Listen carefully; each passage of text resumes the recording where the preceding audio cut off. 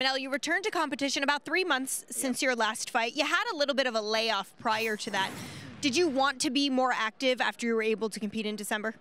Yeah, of course. This is my plans, and I'm healthy, I'm young, so I need to be all time here, fighting, get money, and that's it.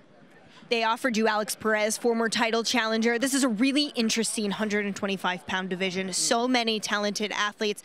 What did you like about this matchup with Alex? Everything is perfect. The match is perfect for me to get an easy win. I say one more time, an easy win tomorrow. Anything he do is any better than me. My wrestling, my jiu-jitsu, my striking. Even I didn't need to talk about this, but I'm much better than him, 100%. And tomorrow I'm gonna hit him alive. There was some heat on the face-off. Was that because you guys have talked about, this is an easy win, or what did that stem from? It's just making him know that I know about everything, what's going on in Vegas and what's going on with people watching my sparring, and go tell it to him. Just making him know that I know, and he know that I know, and making him, he's afraid.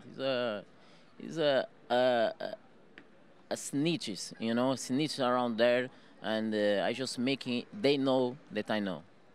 Well, obviously, the belt is in your sights. You want to be able to challenge for that world title. How do you make sure that Saturday night really kicks that off and it continues for the rest of 2023 so you can see contention sooner than later? An easy win is going to be a big statement for tomorrow. And, of course, I've been fighting with fighters more better than him. And my last fight, I put a great show, a great performance. And tomorrow is not going to be nothing different. It's going to be the same. Well, it's always fun to watch you fight. Good luck to you out there. Thank you so much. Thank you for watching ESPN on YouTube. For live streaming sports and premium content, subscribe to ESPN+.